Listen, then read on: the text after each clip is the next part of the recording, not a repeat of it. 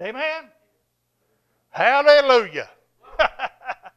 You know, about every church in the country is always sending their money to Siberia or China or Haiti or somewhere. Don't never care nothing about helping the people around here. I wonder why that is. I've never figured that out.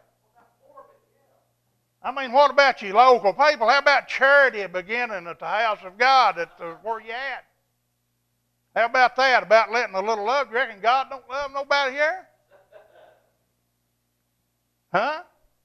But we'll send it over to Haiti, or people will, where they're over there biting pigeons' heads off and the worshiping the voodoo, worshiping the devil. And we talk about how pitiful that them peoples are and how they need help.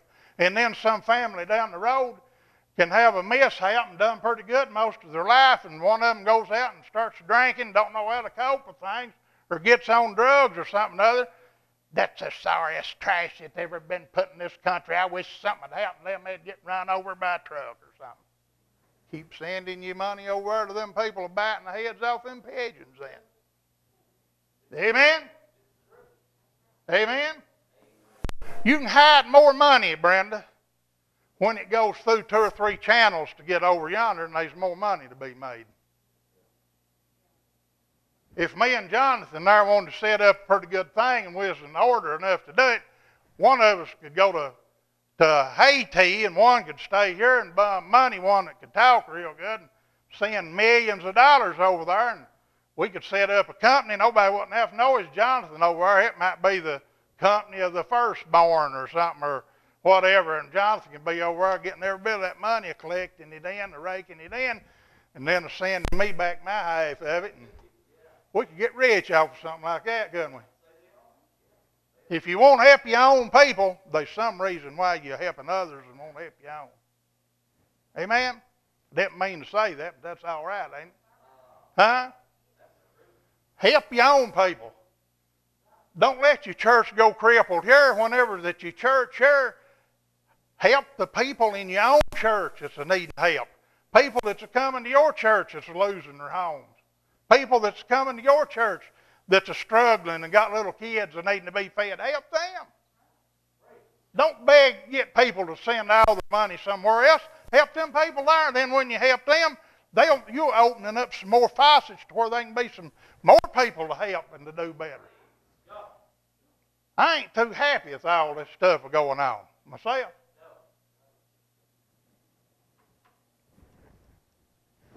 Everybody say love. But whoso hath this world's good and sees his brother have a need and shuts up his bowels of compassion from him, how dwelleth the love of God in him? My little children, let us not love in word, neither in tongue, but in deed and in truth. I'm a man, I ain't much on, I guess I ought to be a little better than I am, but I told Kenneth Gross a while ago, I said, I love you. I meant that too. I meant that. But I'll tell you something else. If he wants to test my love out, he can find out I meant it. I wasn't just loving in word. I'll do everything I can for him, if I can.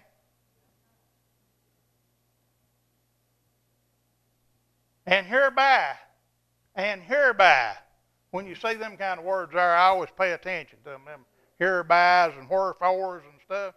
And hereby we know that we are of the truth and shall assure our hearts before him. How do we hereby know that we're of the truth? Because we are loving in action instead of by word.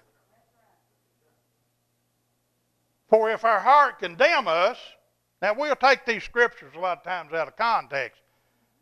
And hereby we, I've got missed my place here. For if our heart condemn us, God is greater than our heart and knoweth all things. He's still talking about this love and about helping people. Beloved, if our heart condemn us not, then have we confidence toward God. And whatsoever we ask, we receive of him, because we keep his commandments. Well, what's he just talking about? He's talking about loving each other, helping each other because we love them, about loving God and loving each other. And if we're doing that, our heart ain't going to condemn us. Our heart's not going to be bothering us. And we'll know it because our heart ain't condemning us. And he said here in verse 20, for if our heart condemn us, God is greater than our heart and knows all things. In other words, if your heart is condemning you because you ain't lining up and doing right, God's greater than your heart. He can take care of it because He knows everything. If your heart don't condemn you, then we have confidence toward God. What confidence do we have? That whatever we ask, we receive of Him because we keep His word. We keep His commandments. What is His words? What is His commandments? To love God and to love each other.